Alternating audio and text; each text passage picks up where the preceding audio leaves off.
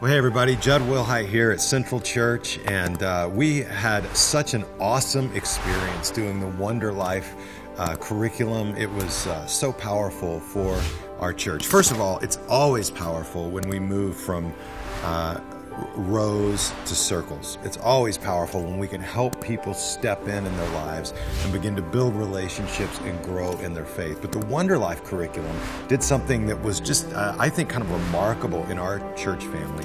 One of the things it did is it really challenged our people to deal with some past hurt and past issues. And, I think the core thing that goes on in so many of our lives is if we don't deal with the past, then we're destined to repeat the past again and again in our lives. And I think some people really found spiritual freedom, personal freedom, because they started dealing with some areas in their lives in the past that they never really dealt with. And Wonder Life, in a fun way, kind of opened the door for that.